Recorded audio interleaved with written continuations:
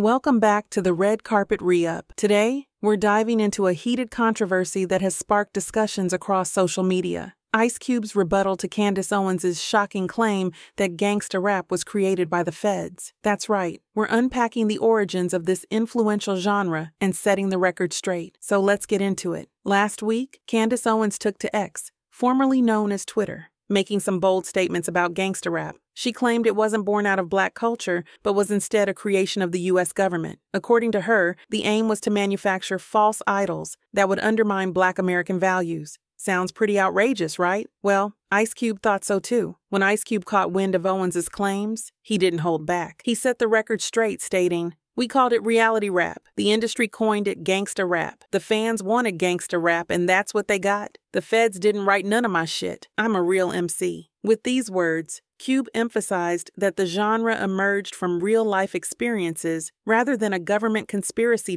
This isn't the first time Ice Cube has addressed conspiracy theories about the origins of hip-hop. Earlier this year, he tackled claims about a so-called secret meeting that changed rap. This theory suggests that music executives conspired to create a prison pipeline through rap, hiring artists to promote criminal behavior to benefit private prisons. Cube's response? Opinions are like assholes. Everybody has one and they all stink. He pushed back against these theories by demanding evidence for such claims. Now, let's talk about the impact of gangsta rap. Artists like Ice Cube and his group N.W.A. were pivotal in expressing the realities of life in marginalized communities. Their lyrics resonated with many who lived through similar struggles, showcasing the power of storytelling in hip-hop. Instead of being a tool for government manipulation, gangsta rap has been a voice for the voiceless. So, what's the takeaway here? Candace Owens' claims seem more like a sensational narrative than a reflection of reality. Gangsta rap, as Ice Cube pointed out, is deeply rooted in personal and cultural experiences